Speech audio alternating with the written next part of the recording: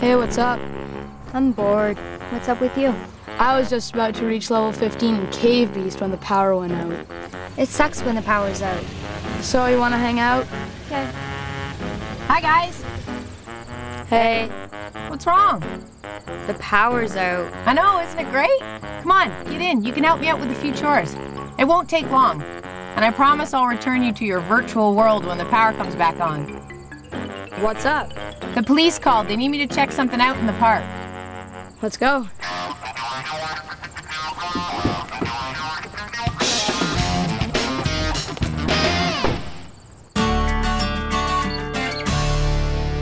Whoa! Snapping turtles bite, don't they?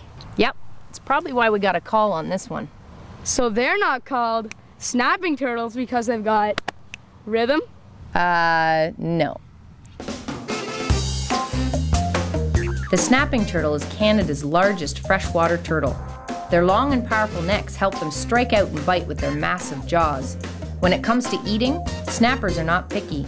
In fact, they're omnivores, which means they can eat just about anything: vegetation, fish, frogs, birds, and small mammals. They're also effective scavengers and will eat dead fish and drowned animals. Snappers can live more than 50 years. They inhabit ponds, lakes, rivers, and streams from Nova Scotia to Saskatchewan. Female snappers lay their eggs in the summer. They choose soft earth or sand on beaches or roadsides. Unfortunately, many females are killed each year as they attempt to cross highways and reach laying sites. So what are you gonna do? I'm gonna take him back to the water. You're going to pick him up? Yep, you have to do it properly and safely. You have to approach snapping turtles from behind and get a firm hold of their tail. Then this hand is free to go right between their back legs. Then you can support their weight. Why not just grab the side of its shell? They've got very fast reflexes. The only place that a snapping turtle can't reach is their tail and their belly. Is it heavy?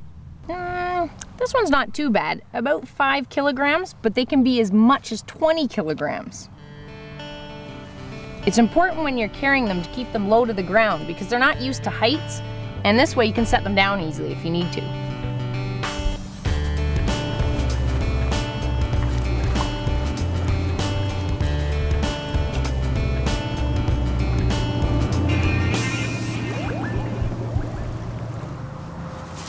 Whoa! What's wrong? I think it's a lizard. Let me see. It's a spotted salamander. You just disturbed them when you sat down. Do they suck blood or something? No. One of the most feared woodland creatures, the northern vampire salamander is a savage nighttime hunter. I'm just trying to lighten things up a little bit. There's no such thing as a northern vampire salamander. The spotted salamander is a secretive creature, sometimes mistaken for a reptile. It's actually an amphibian, a class of vertebrates between fish and reptiles. The larvae breathe by gills in water, and the adults breathe by lungs on land. The spotted salamander feeds on spiders, insects, and worms, lives in deciduous forests with ponds, and spends most of its time under logs or stones, or burrowing underground.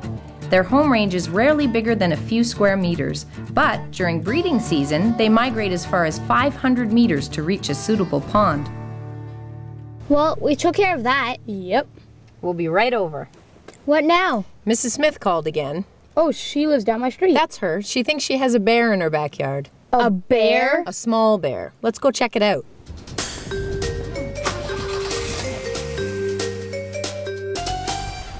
Listen, Jody, I don't think these chairs offer a whole lot of bear protection. It's not a bear. But you said... Mrs. Smith said it was a bear. Look, at the edge of the property. I see it. What is it? Hey, that's not a bear. Let me see. I know what it is. It's a groundhog. A small bear. You thought the salamander was a lizard. Mrs. Smith thought the groundhog was a bear. Okay, point taken. Is it dangerous? Only if it has martial arts training. Ready to track ninja groundhogs and other woodland creatures? It's Connor Strong, the amazing new action figure from Hinterland Toys. Wow! He walks, he talks. Blah, blah, blah. He wears funny clothes. Hey! Get camping, Connor. Hiking Connor. Fisherman Connor. Connor the barbarian. Hey, I like this. Hula Connor. Aw, come on. Outdoor exploration gear is sold separately. Actually, you don't need any of this stuff to get out and enjoy the natural world. But dressing him up is way too much fun. I just want to learn a little more about groundhogs. We can do that.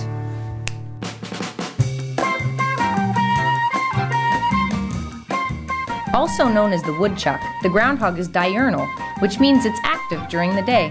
Groundhogs prefer open areas such as fields and clearings where they can find wild plants, clover, and alfalfa to eat. They live in burrows which usually have a main entrance and one or more additional holes where they can escape enemies. Groundhogs are true hibernators. During the winter they enter a deep sleep where their body temperature will remain just above freezing and their heart rate will drop from about 80 beats per minute to only 4 or 5.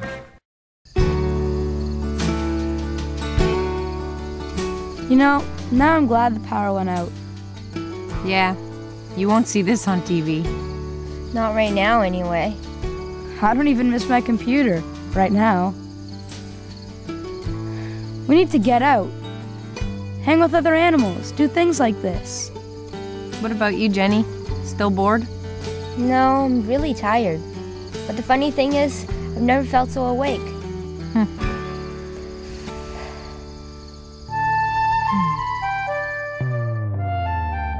There are lots of easy ways to experience wildlife.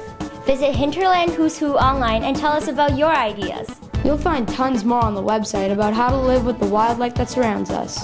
And remember, no matter where you live in Canada, wildlife is close by, so get out and see it.